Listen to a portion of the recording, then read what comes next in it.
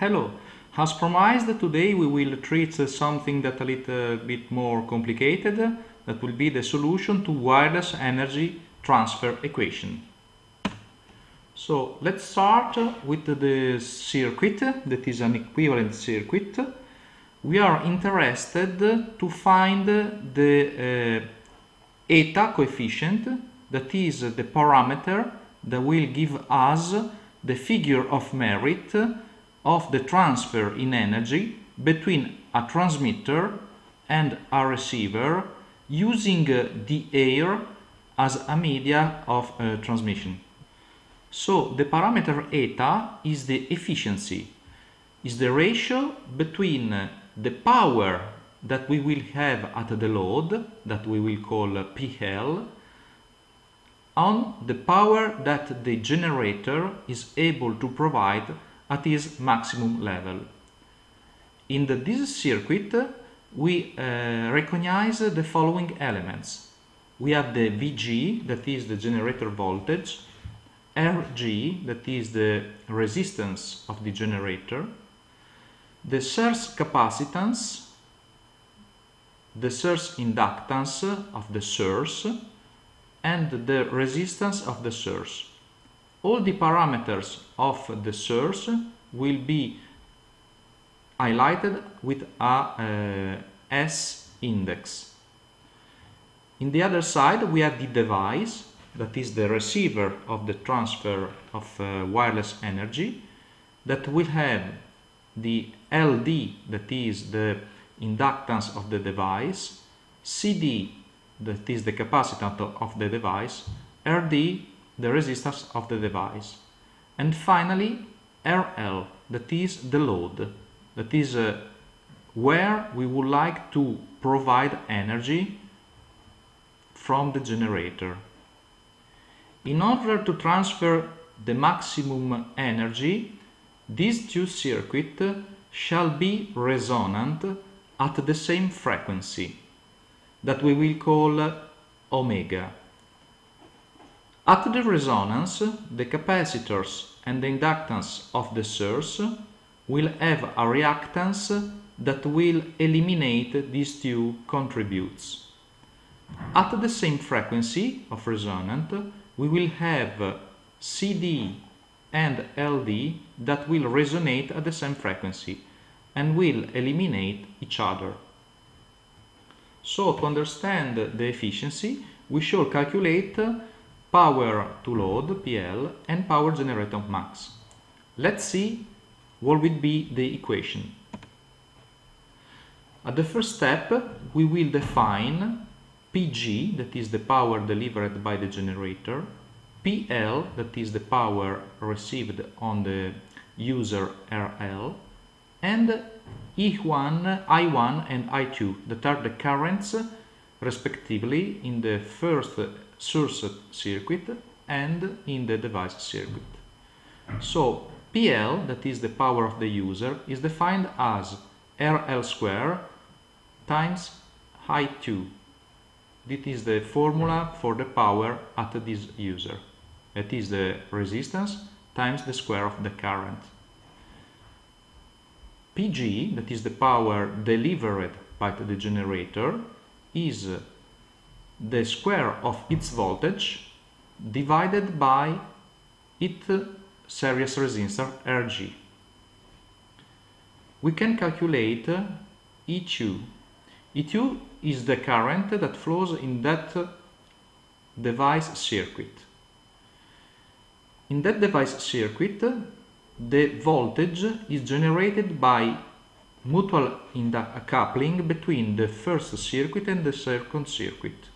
So E2 will be the voltage coupled and omega E1, that is the voltage that is produced by the transmitter, divided by the series resistance that we have in that circuit, that is the sum of RL and RD. The contributes of LD and CD will be eliminated because we are working at resonance. So E2 contains E1. E1 that is the current that flows at the first circuit, is defined by this equation, that is the difference of voltages between Vg and the voltage produced by inductance, mutual inductance at that winding, that is M omega E2, because we have a mutual coupling, divided by the resistance on that circuit. So we can manipulate this equation by substituting E2 into E2, and I1 will be like this expression in which we recognize I1. So in this equation we have E1 and E1. We can collect E1 on that side and calculate I1. So we can obtain I1 by substitution, and I1 will be expressed by this equation. We see that I1 is proportional to the voltage of the generator, of course, and the sum of resistance of the load and resistance of the device, divided by this factor. By substituting I1 into the formula to I2, we will obtain I2 that is proportional to the mutual inductance, the frequency omega, and the amplitude of the voltage of the generation, and is divided by the same factor as E1. Okay, next step. Then we will express E2 in a more convenient way. So we will divide E2 by the same quantity, that is RS/RD. So I2 will be expressed like this, and we will recognize this ratio RG/RS and the other ratio LL/RD. Now we can express PL, that is the power consumed by the user, with this expression, because as you remember, PL is given by the square of E2 multiplied by RL. So PL is proportional to this quantity. Okay, the next step, we can define a figure of merit called U, that is a factor represented by the ratio between the frequency omega times the coupling factor M divided by the square of the product RS by RD. So U is a parameter that we can choose in order to design our coupler, and is proportional to the frequency and the mutual coupling, and is inversional proportional to the losses that are represented by the resistance RS and RD. So now we can write the efficiency eta as a ratio by PL to PG max. If we use the factor U in the substitution in the other equation, we will come at this expression of eta. Remember that eta is the ratio between PL and PG max that we already have calculated. So, and this is the interesting result. The efficiency in wireless transfer energy is dependent by the square of the U, that is that parameter of design, and then these two ratios, RG to RS and RL to RD. So we see that we have something relevant. The ratio between the resistance at the primary circuit and the ratio of the resistance at the secondary circuit. So if we obtain as a design to have the ratio between RG and S equal to the ratio between RL and RD, to this value, if we can choose the resistor in order to have exactly this value, we can write again eta with dependency to u with this equation. So eta will depend on the square of u divided by this quantity. This equation, we can represent it in a simplified way.